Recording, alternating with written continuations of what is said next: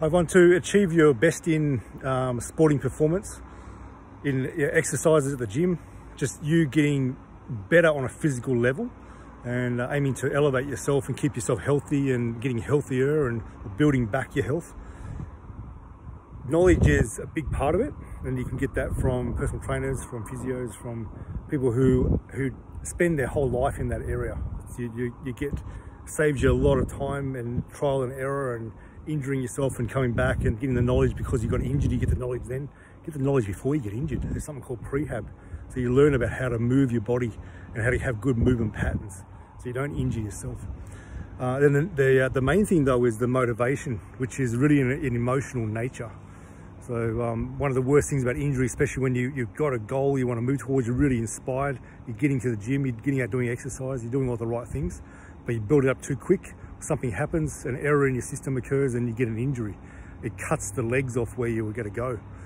So it really deflates your sails. So that feeling of that emotional quality to the motivation can be really just drop out. It'll drop out into depression.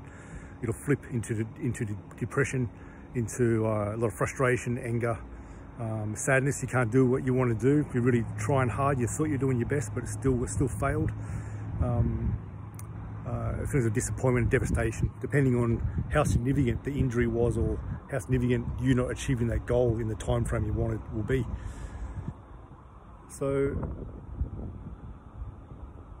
the emotional motivation qualities, are a couple of things you can look at, and look at, even don't have to look at this while you're injured, look at this when you're not injured too. What is motivating you to train so hard and do the thing that you're trying to do right now? Sometimes it's misplaced, and sometimes injuries are showing you have a lot of energy going in an area that if you put it somewhere else, it'll make better progress for your development as a person.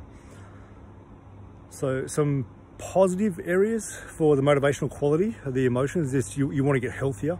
You want to get healthier for other people. You want to be a role model for other people. That's huge. To model behavior, that's a leadership quality right there. People don't have to say anything. People just see it. They feel it in your energy as well, in your eyes and your spirit. You see someone's spirit in their eyes. Someone who's depressed, you can see it pretty easy in their eyes. Someone who's really spirited and powerful, you see it in their eyes. And that's coming from how they're living their life and their thoughts, emotional regulation, understanding the emotions, moving forward in their life and having a really strong vision and purpose. So that kind of modeling, athletes have a huge role to play in the collective unconscious and conscious of humankind. They show what humans are capable of doing, especially to do with endurance and overcoming obstacles and working through pain and suffering. That's something about this world, is pain and suffering. That's a fact of what this place is. And it's useful to get comfortable with working through discomfort and how to navigate around pain and move into pain and understand the lessons inside. That's a huge place for athletes. Some of the negative qualities of working really hard and thrashing yourself, especially if you're injured all the time and not happy, constantly never happy about your progress. What is the underlying need of why you have to work that hard? What are you trying to do? Are you trying to get validation externally from other people? That's a big one. There's like needs that need to be met that weren't given to you in childhood, usually. Maybe you were bullied and you're doing something to make you stronger so you don't feel disempowered anymore, so you feel more powerful. That's fine, that's a good thing to do. Maybe your parents were athletes or they pushed you into some sport you didn't really want to do, but you didn't want to let them down. That's a big one, and that can be a big wake-up call when you realise my body's damaged and I'm injured and I don't really enjoy my life because I pushed myself so much. It's not even my dream, it was their dream. That's a big realisation. Then you start moving on the path that you're actually meant to be on. So an injury in that way has a major role to play. There's a lot of lessons inside that. Maybe you exercise so much because you can't handle the emotions that's there. That's usually the biggest one. People run because it's good for mental, clear the mind, get out and about. It's a way of producing more endorphins, so the feeling of sadness inside, the feelings of depression, of anxiety in particular, or panic or terror, fear of the next day, fear of other people, fear of having to stand up for yourself and that sort of stuff. It helps balance those kind of feelings that are always there. Maybe you don't know how to deal with that sort of stuff, and we don't really get taught. So when you're injured, that becomes the problem. You don't have that outlet anymore. So the feelings of anxiety, depression, whatever emotional things are already in the system, they start to percolate to the top because they have nothing really pressing them down or dispersing them.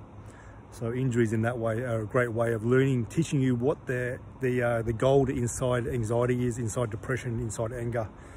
It's the unfinished work inside yourself. That's part of what we do in this world, is better sit with discomfort, sit with depression, see what the answers are, see what the wisdom is. Within every emotion and every experience, there's gold inside of it if you look.